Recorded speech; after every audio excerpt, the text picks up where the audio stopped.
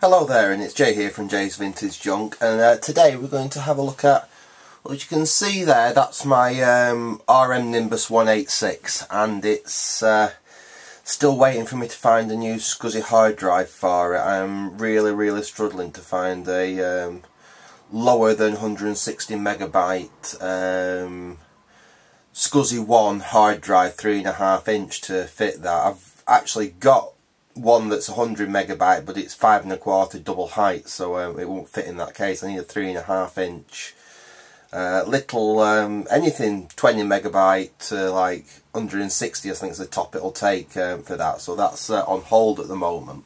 But what I thought I'd show you today is the first computer made by RM, which is Research Machines. This is a bit of a rarity.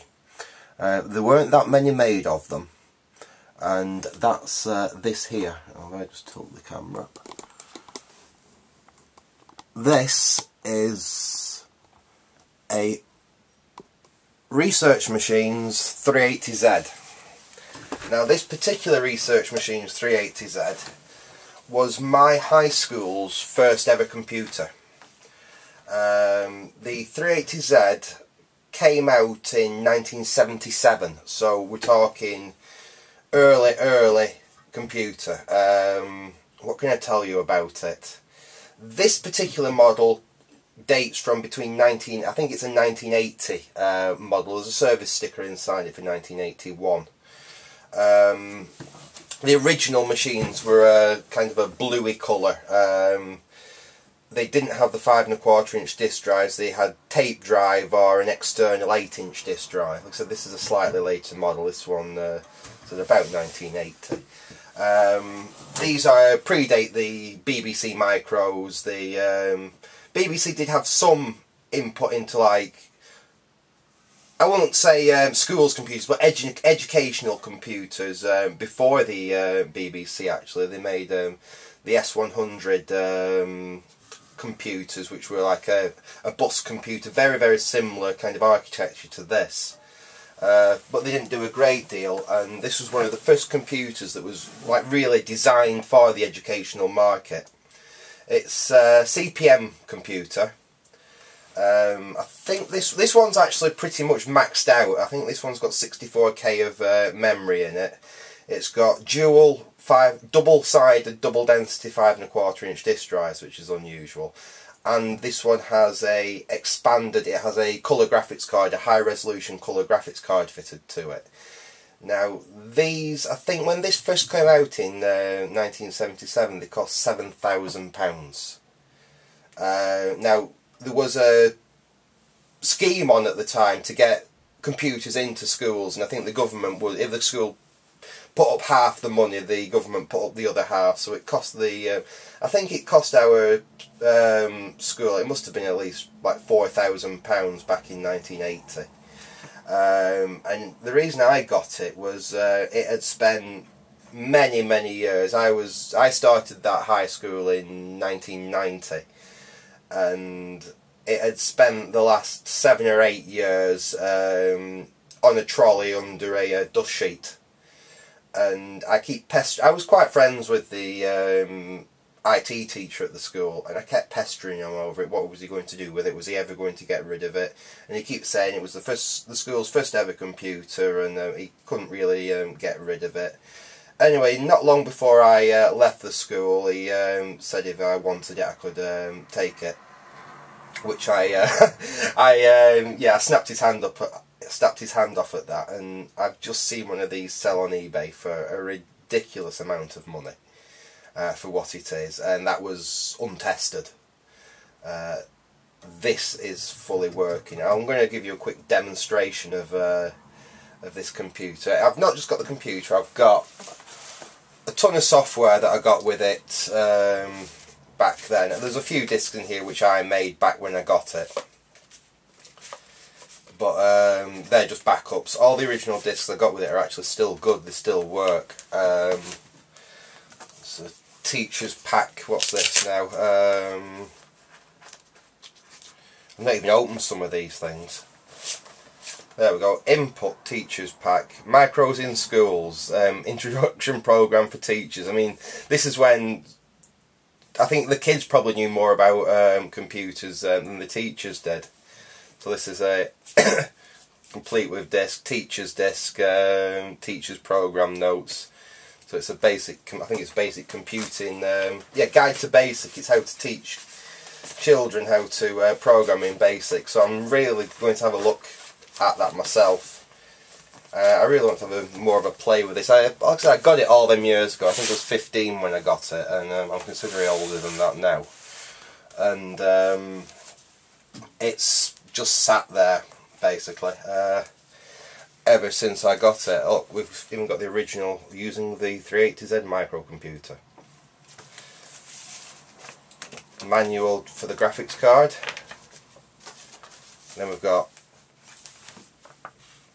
text editor, reference manuals. We've got the COS reference manual, which is like the inbuilt operating system.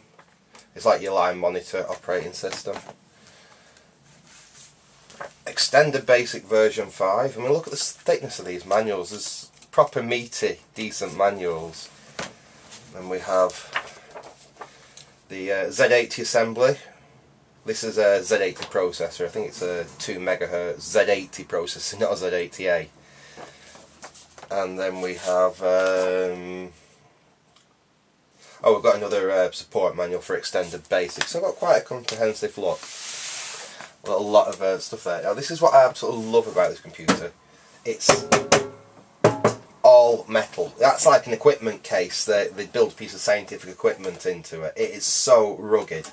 The keyboard is all metal as well. Really, really, really rugged, high quality computer. You can understand why it cost so much money when it was new. And have you ever seen this on a computer before? That's not a keyboard lock. That you have a key to start the computer. Now that's one thing that I've had to do with this. When I got it all them years ago, the key had gone missing years before. No one had a key for it to start it.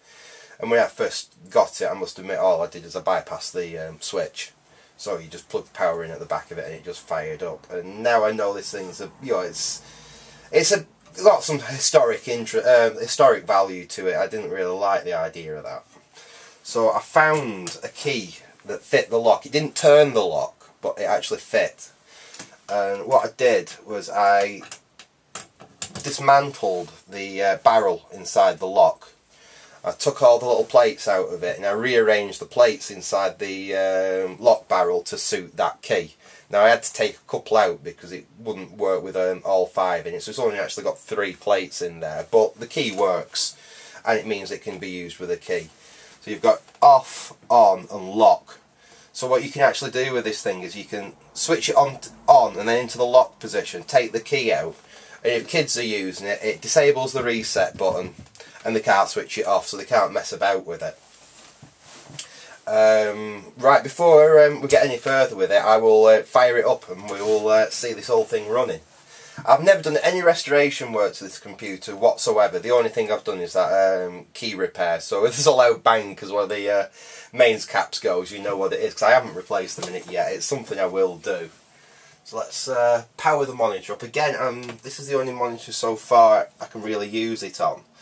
I know it's not good having it on a LCD, but it does mean at least I can film it on the camera without any flicker. It would look a lot nicer on a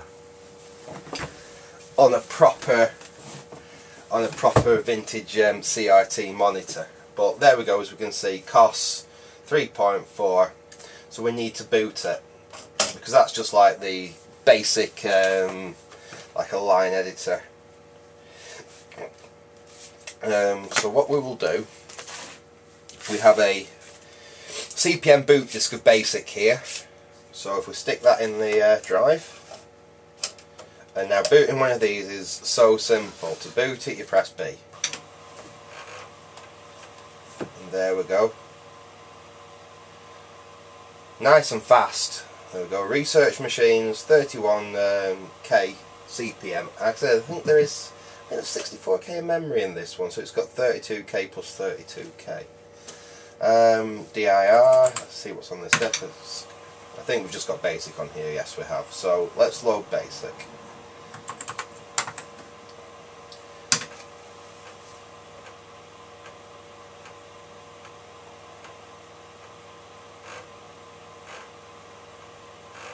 There we go. RML Extended Basic version 5.0. Copyright C 1980 by Research Machines. Now I'm surprised at Research Machines. Yeah, I mean they had some success with the RM Nimbus later on, but they really had the ability to do what the BBC did. And I think there was actually some... They wanted to get Research Machines involved in the project, but for some reason they decided they wouldn't do. I don't know why really, I don't really know the story into that. They did bring out another system very similar to this called the 480Z, which was a desktop system with the processor and the keyboard and everything built into one. And I think the idea was that you used one of these as a server with a hard drive. You could get a 5 megabyte external Winchester hard drive for these, which from the one I've seen was basically the same case stacked on top with a 5 megabyte, probably 8-inch Winchester hard drive in it. And they were networkable, so you could have one of these and so many of the 480Zs as a little network. But it said the BBC seemed to take off a lot more. I don't know how many of them they sold. They went on pretty much from this to start with the RM Nimbus systems. Now let's see what we've got on some of these discs. These have got some basic programs on them. Now they will all be educationally based, being that they did come from the school. Let's have a look at this. Let's see what's on here. So if we take that disc out, put that in there for safety, and these mightn't load. I've not even tried loading these probably since I left school, so let's see if anything happens. Yep, that's right. Let's have a look, see what we've got. Now these Monkey, let's have a look at Monkey, shall we? Oops. Yeah, you can be a bit too quick for this computer when you type it. Where was that? There it is. MONKEY. Turn. Let's see what it does. I've not tried loading this before, so I don't know if it's going to work or not. There we go, ready, let's run that. Let's let the disk drive stop.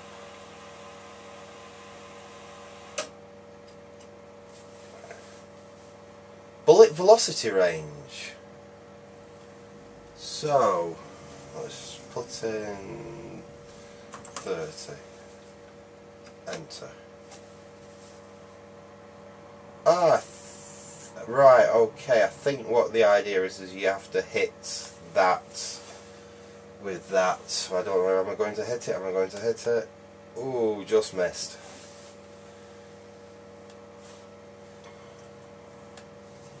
Bullet velocity range, right, well if we missed at that, let's try 28. An intelligent monkey.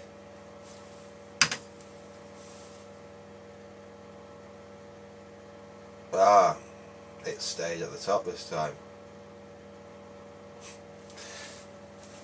Alright, let's try something else, shall we? So to break out of a basic program, Shift and Z.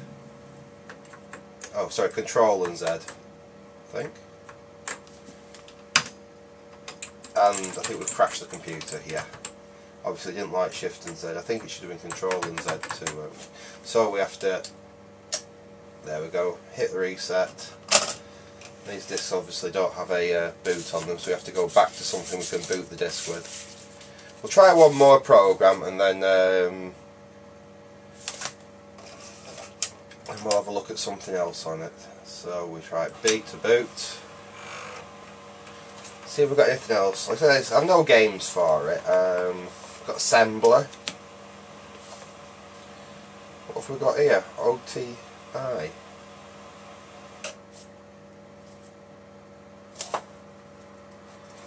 Right, so we're there. Let's load basic.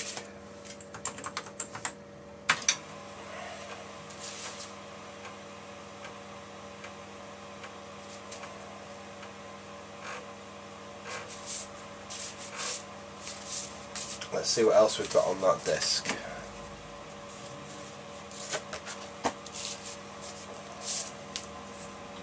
Let the disk drive stop.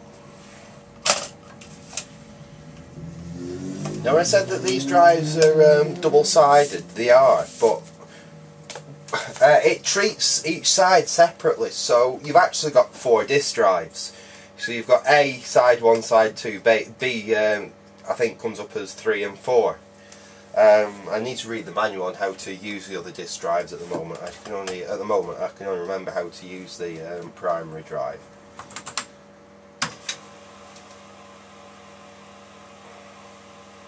Right, let's try scope. So we type load. No, we don't. Let's delete that. So you have to give it some time. It's not quick.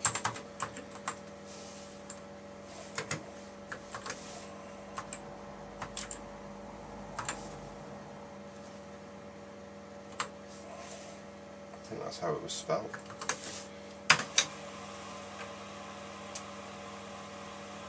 See what it's going to do.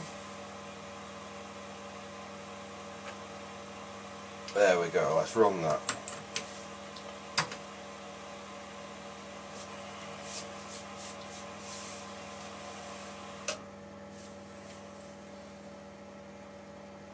P to continue, C to end. Oh, pause P, C to continue. So what do you do? I'm not actually sure what you do with this one.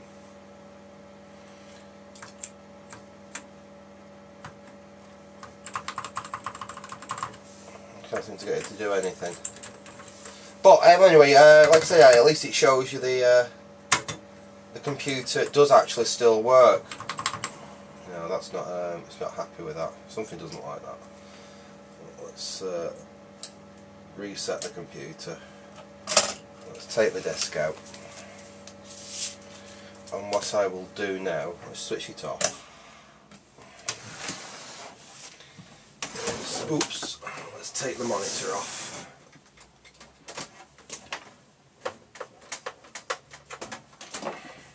Let's get that out of the way. And I will let you have a look inside it. Now I took the screws out earlier so I could do that little repair on the switch. So I have got the top off it. And we pull it up, pop it out. And there we go. So as we can see, there are the disk drives, one stacked on top of the other. They are the full height big disk drives. It doesn't have a motherboard as per se. What you've got is this. It's like the bit like the RM Nimbus in this way, and the S100 computers made by Acorn. That is your bus there. I think it's based on one of the IEEE standards. One of these is your processor card, then you have your graphics card, you have your disk drive controller card, you have your high resolution graphics card. So as you can see, it is all card based. I think I need to glue that back down. That's part of the power input, which is should be glued to the front there, I think. The power supply, we'll check them caps out. We thought the caps in a Commodore PET were big. Look at them. Got 2 of the buggers in here. And the power supply itself is under there. It's very basic. One massive mains transformer, a bridge rectifier into them, and then some basic 12 and 5 volt smoothing. Mains powered finger chopper of a fan on the back. I'll show you the back of it now. The back's quite interesting in its own right. Let me just disconnect the keyboard I will leave the power plugged in just for ground protection. But ooh, right, let's have a look here. What have we got on the back? We have a printer interface there. We have user I/O interface. The ambiguous cassette recorder. Television output, so you can just plug it into a normal RF of a TV. Keyboard connector there. And the video connector. Now, what I've had to do, this is how old it is. It's before BNC became a standard for video outputs. I mean, it's phono now, but it's actually an RF connector. You used to find a lot of these on like CB aerials and things like that.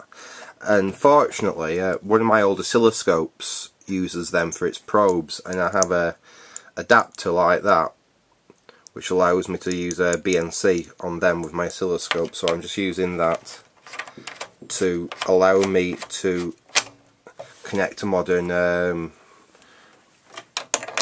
BNC to it to get the monitor output. So that's really it. So I thought people might like to see this because it's a little bit on the unusual side. I don't think that many of these were really made. Obviously, not all schools at that time had computers. They were very expensive. And our school just had this one. So yeah, I think I'll leave it at that because I've already rambled on far too long. I will be doing some more videos on some of my vintage computers. I'll probably do some more videos on this. Now I know it's up and running, I'm going to look at getting some more CPM software for it and seeing what else it can do, because I'd really like to see what the colour capabilities of it are. I'll have a read through the manual of the colour card anyway and see what that says. So I hope you enjoyed that, and well, thanks for watching, and goodbye.